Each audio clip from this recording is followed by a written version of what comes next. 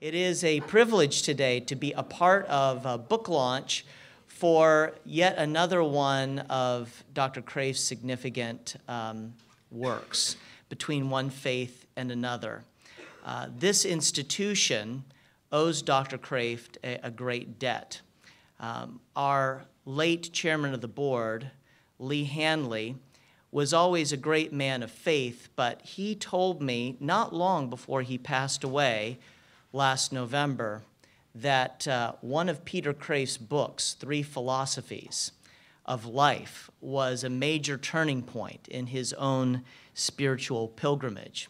I've seen this myself in very many ways. For all of those years that I was teaching Intro to Philosophy, I always assigned Christianity for Modern Pagans as a textbook, which is a condensation and an explanation of the work of Pascal's Pensées. And I vividly remember one of my former students, Benjamin, who had drifted away from the Christian faith, and I did not make any progress with him for 3 years. He went to hear Peter Kreeft give a lecture. He corresponded with Peter Kreeft, and in about 2 weeks, he was back on board and is now a faithful communicant Catholic living outside of Paris. So we owe him a great debt of being such a faithful, steady presence here at the King's College as a professor of philosophy.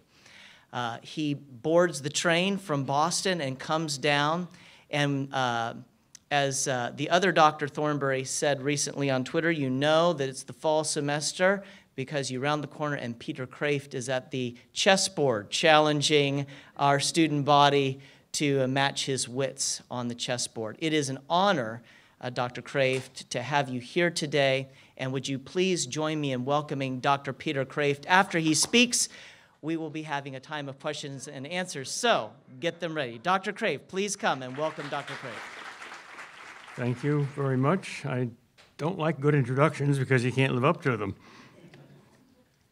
My favorite introduction is the shortest one. Here's Johnny. My favorite sermon is also the shortest one ever preached, as far as I know. It consisted of 4 words. God preached it to the medieval mystic St. Catherine. He said, I will summarize all of divine revelation in 4 words. There's only 2 things you need to know. Number 1, I'm God. Number 2, you're not. Well, for some reason or other, the King's College has chosen to use the nautical metaphor of a book launching, as if the book were a ship. And somebody came to me a moment ago and said, I'm a fan of yours, so I guess you want the ship to hit the fan.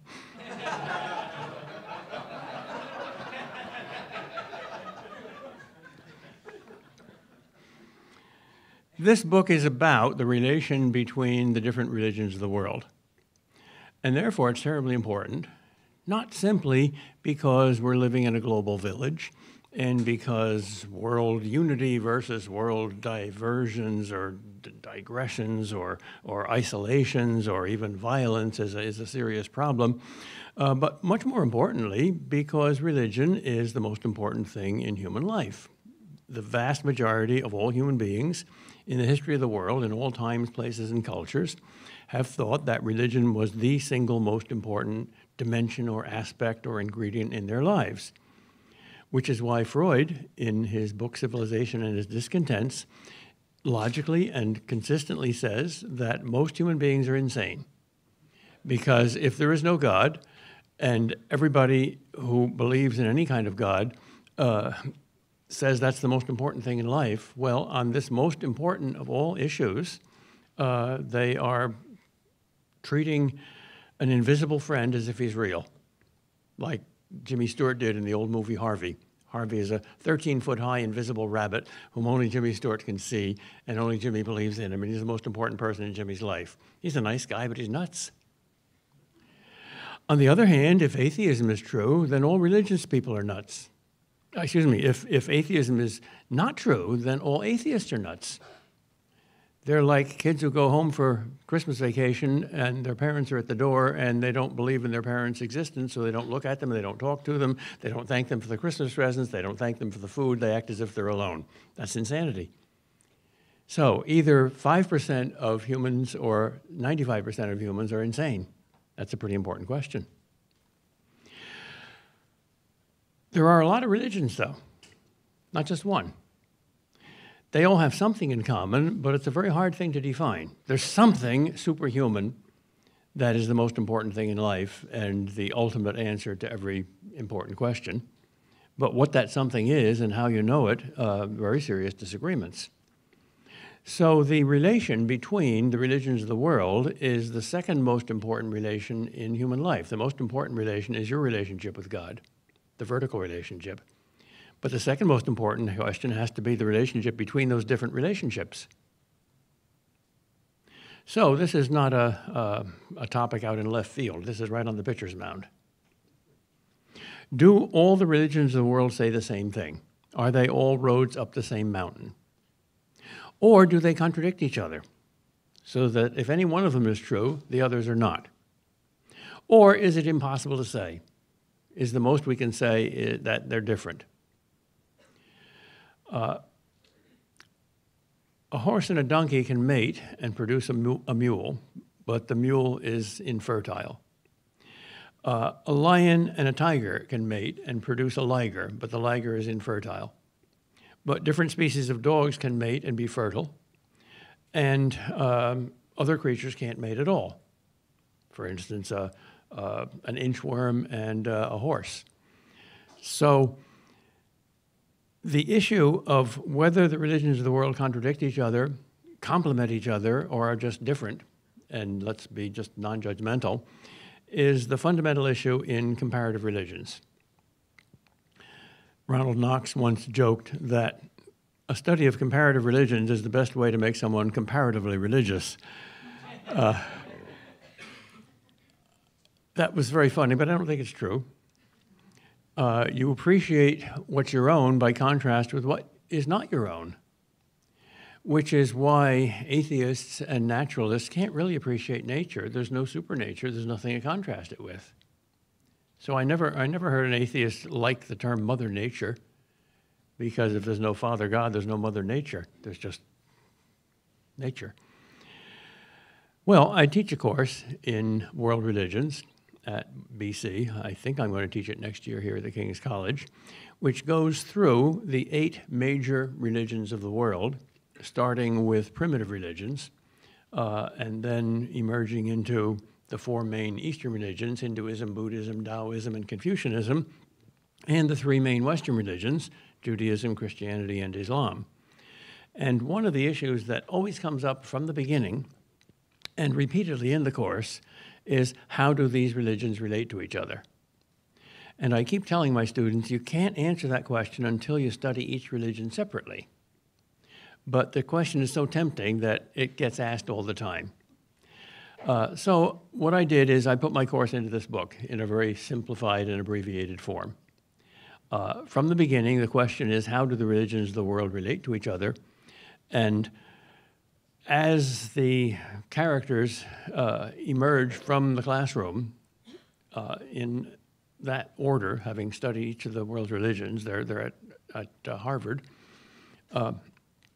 they get a little more light on the question of the relation between them. The 3 characters are an exclusivist, an inclusivist, and a pluralist. I made the exclusivist out to be an atheist, not because all exclusivists are atheists or because all atheists are exclusivists, although most are, but because atheists tend to be hard-headed, logical thinkers. And my character there, Thomas Skeptic, which is a pun, he's a skeptic, is that kind of atheist. And it certainly seems, logically, that the religions of the world simply contradict each other.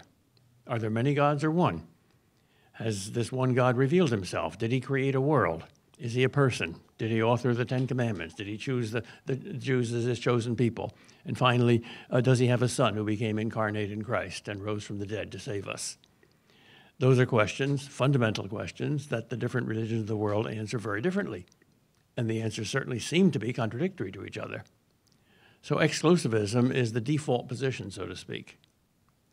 Yet inclusivism, which says that all the religions of the world deep down are the same, or at least compatible, has always been around. It's always been a minority position.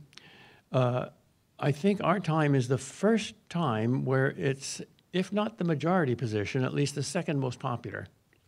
Pluralism is probably the most popular.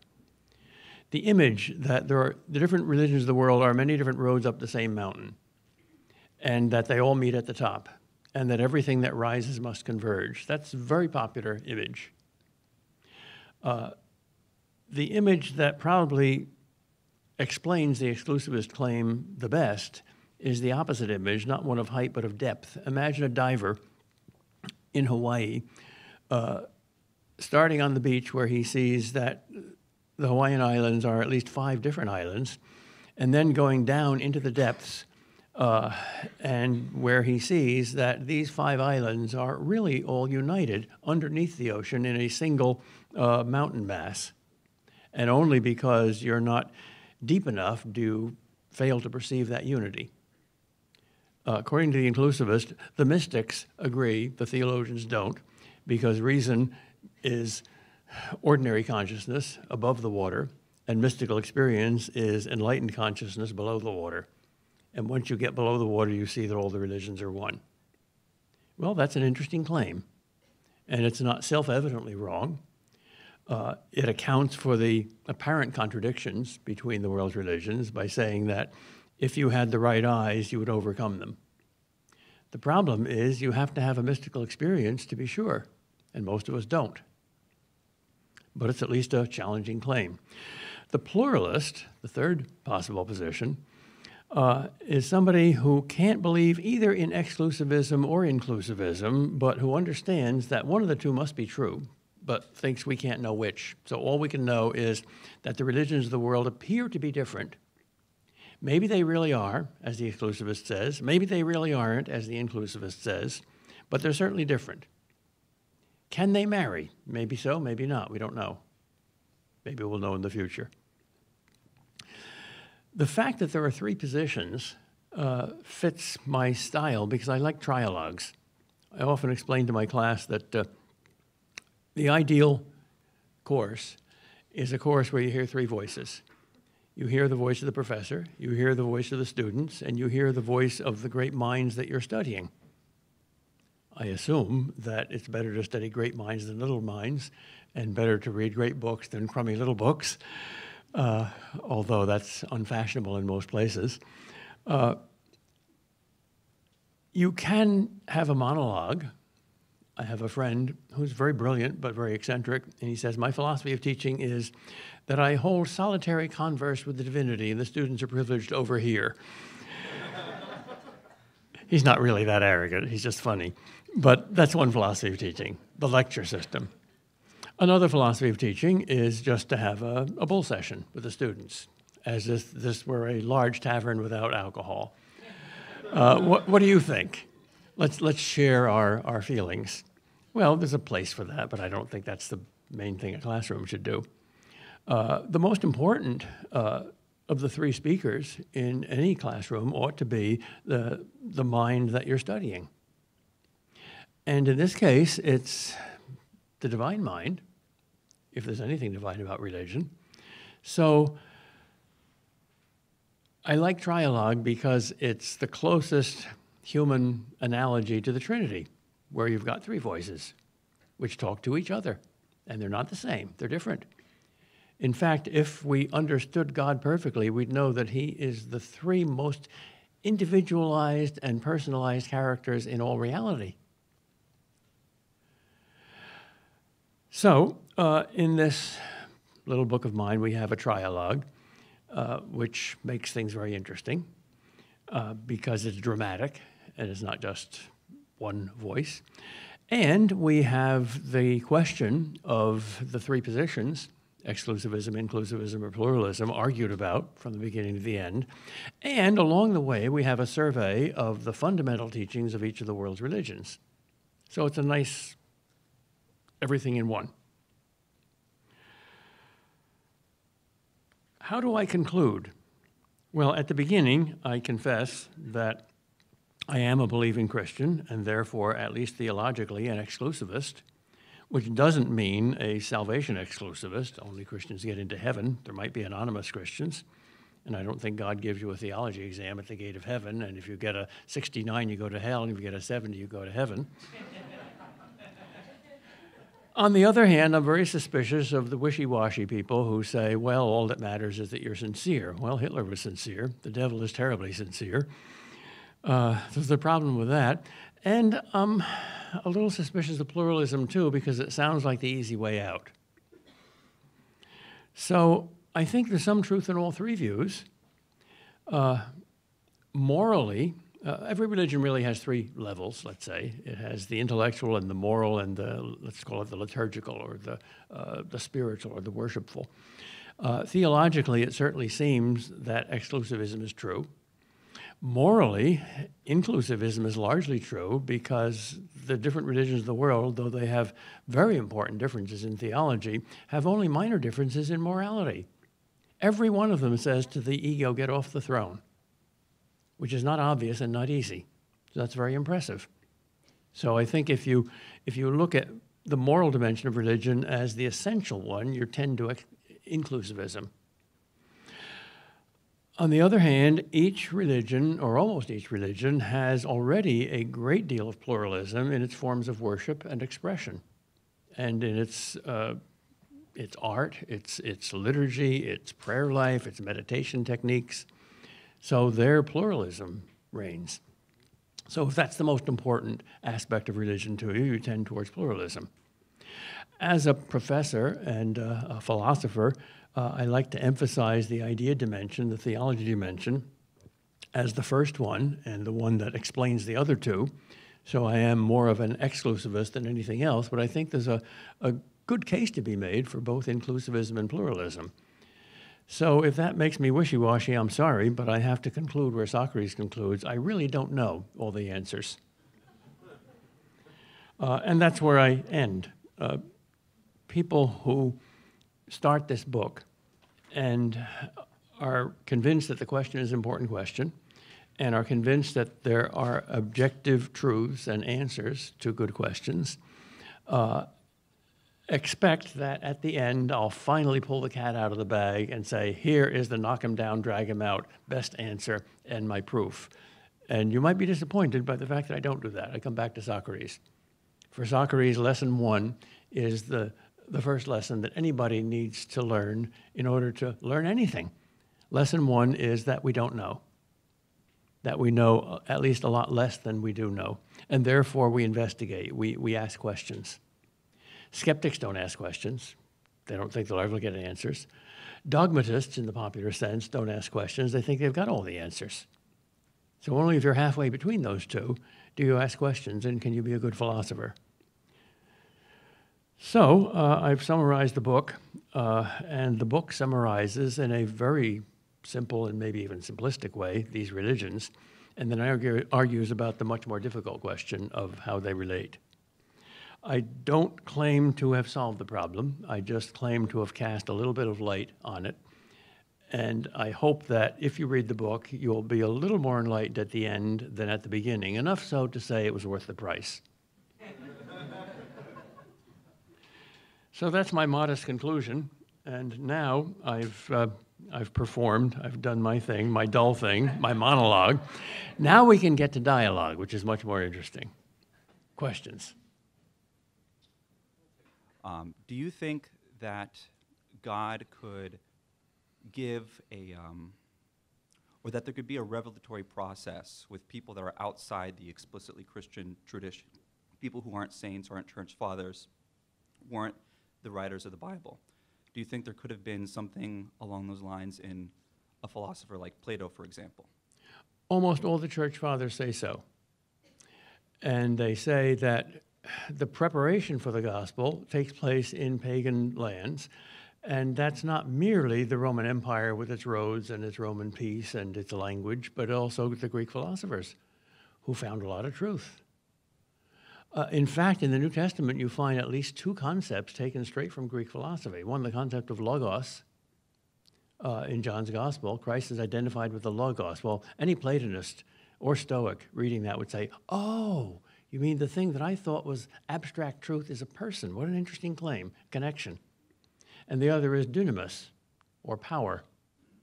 The kingdom of God consists in dunamis, not just words. So there's a lot of connections.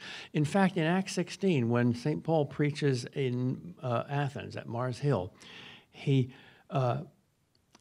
goes up to the,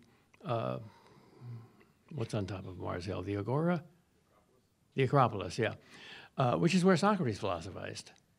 And the road up there, called the Road of the Gods, is littered with temples, which in Paul's time, not temples, but altars, of both the Athenian gods and foreign gods for visitors.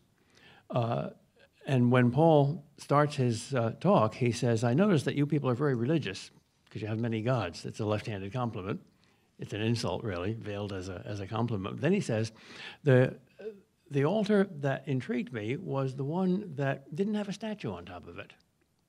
And the inscription was, to the unknown God. Well, little background here. Socrates was a stone cutter. That's how he made his money. Didn't make much. Didn't get anything for philosophizing. But stone cutters used to cut inscriptions because you didn't need great talent to cut inscriptions. You needed great talent to sculpt human forms. So Socrates may have sculpted that very inscription. And the god he worshipped was the unknown God. He claimed to know nothing about him. He was a pious agnostic. And the next thing Paul says is a blockbuster. The God you are already worshiping, I will now reveal to you. In the Greek language, there's a distinction which doesn't exist in English. A verb can be in the aorist tense, which is a one-time action in the present, or it can be in the present progressive tense, which is a habitual action. And he uses the present progressive tense. The God, some of you at least, the disciples of Socrates, are habitually worshiping and seeking. Good for you. You've got the right question. Here's the answer. What a connection. So, yes.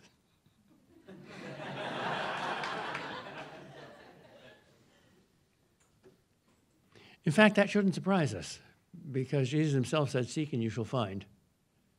I don't think he was talking about winning $1 million. I think he was talking about God. All who seek him will find him. If not in this life, then in the next. And those who don't seek him won't find him. In other words, we all get what we want. So Mick Jagger is wrong. You can't always get what you want.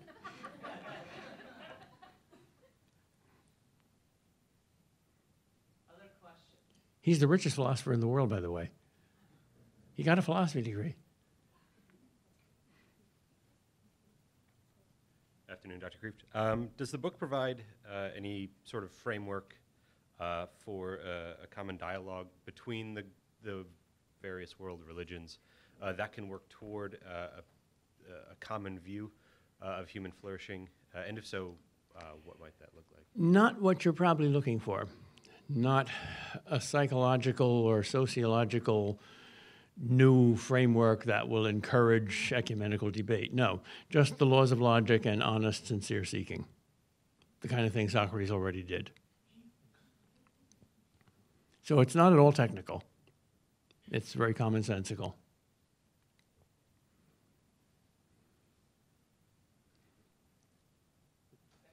Next question, please.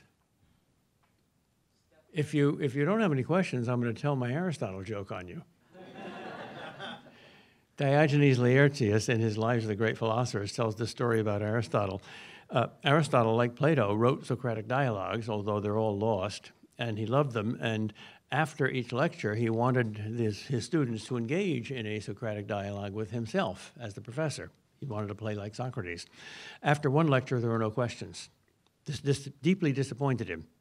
So he said, if you were listening, my lecture was about levels of intelligence in the cosmos. There are 3. There is subhuman intelligence among the animals, which is considerable. There is human intelligence, which is rational.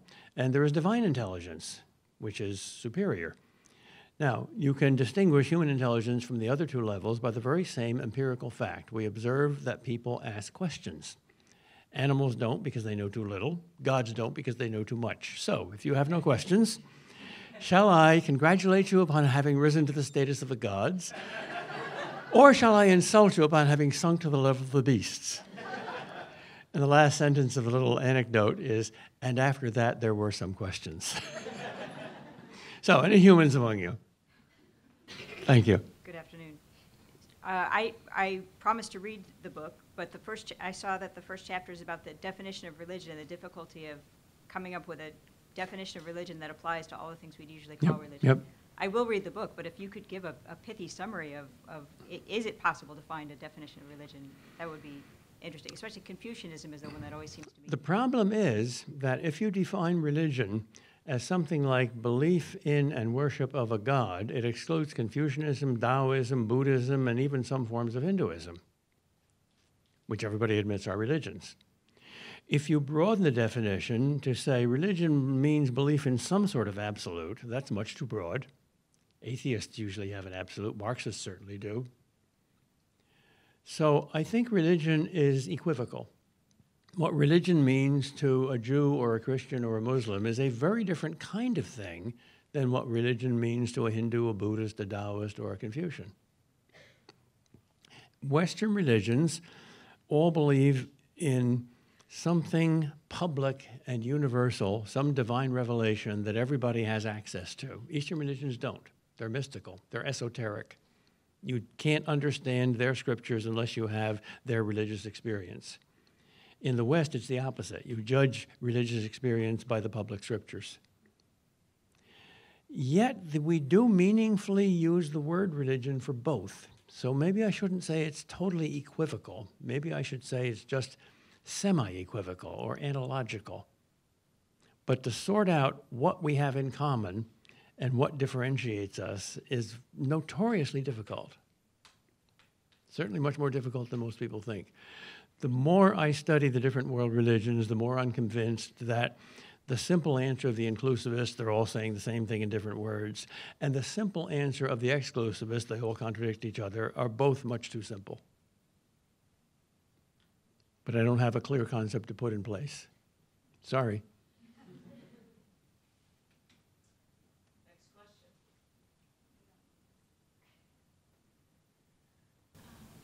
Hi, Dr. Kreeft. Hi. You mentioned some in a couple of different parts of your talks about animals that could mate and reproduce and some that couldn't, and later you mentioned something about could the groups be married. Could you expand on what you meant by that? Okay, that's whether exclusivism is true or not. Exclusivism means you can't believe in two of the religions of the world completely and sincerely at the same time. In other words, they can't marry in your own life, in your own mind. Inclusivism means they can. So I use the image of biological marriage to mean an image of the marriage of two faiths. Now, to a certain extent, obviously they can. For example, the meditation techniques in Zen Buddhism might be useful as an adjunct to Christian prayer as long as it's within the context of Christianity, or they might not. I'm not sure. Just as Aristotelian logic, which was developed for a purely secular purpose, is very useful and marriageable to the Christian faith. Thus, we have theology and apologetics. So it may be that certain ingredients in non-Christian religions are very useful for Christians.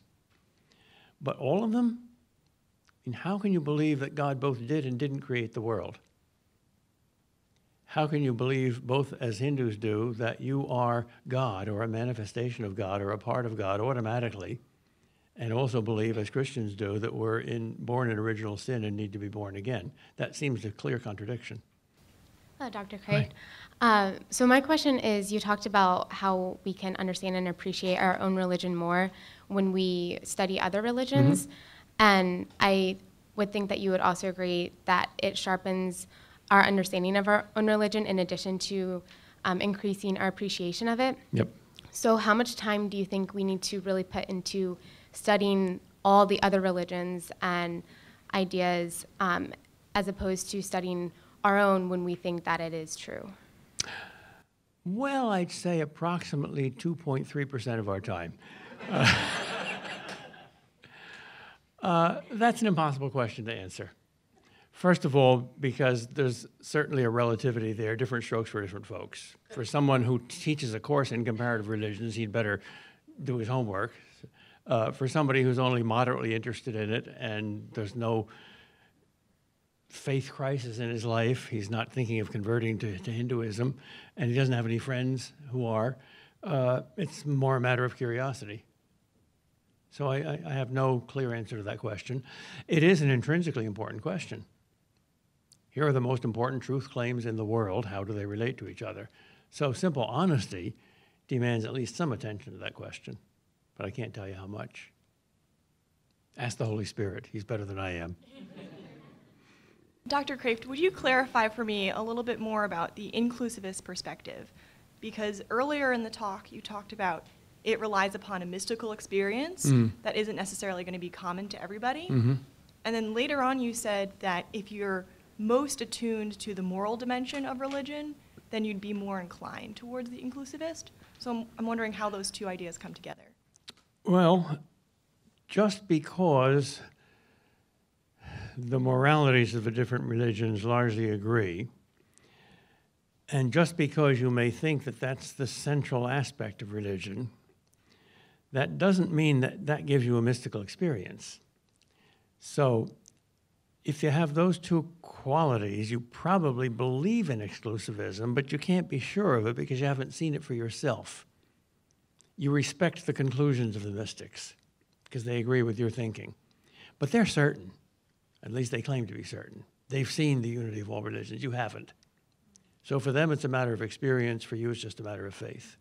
For most Buddhists, for instance, or most Hindus, it's a matter of faith. When I was in Japan studying Zen Buddhism on a Danforth, I went around asking the Zen masters all sorts of smart alecky Western questions. And one of them I asked repeatedly is, do you have any criticism of Buddhism as it's practiced? And they all said the same thing. Almost no Buddhists. In other words, mystical experience is very rare. In a sense, something like that is present even in Christianity, which has a lot of mystics. And if mystics get a foretaste of heaven and in some sense see God face to face, you can believe that that experience was authentic. You don't have to, but you can. But you haven't had it, so you don't know in the way that they know. Last question. Hello, good doctor. Hi. My question is, when writing this book, were there any arguments or points of analysis that you had better interest in writing this book? Or is it essentially, since it was taken from a previous course, more of a copying, pasting into the book? What were some general arguments that you took a particular interest in more in writing this? Wait a minute, stay here, I got a question for you. Oh, I'm sorry. A question about your question. Obviously, the main question of the book is how do the religions of the world relate to each other? But you want something more specific. What were you thinking of? Ideally, what were you hoping? What question were you hoping that my book might cast a little bit of light on for you? Or I guess my question was more personal. Was there anything that you drew even more particular interest in and delving into in writing this book in the process? Yeah, Okay. yeah. My experience of interviewing people like Houston Smith, who was an inclusivist but a very brilliant and sincere one, my experience in meeting Buddhists, both in Japan and here, left me with two very different impressions. One, I was very impressed with the spirituality, the sincerity, and the piety of most of them. Number two, I was not impressed with their arguments. It was something similar to meeting Mormons. Mormons are almost always very good, sincere, pious people, but their theology, I think, is very wacky. So I'm puzzled by the, let's say, imbalance of the head and the heart. I don't think their head is on straight, but I think their heart is definitely on straight. But maybe I shouldn't be surprised at that.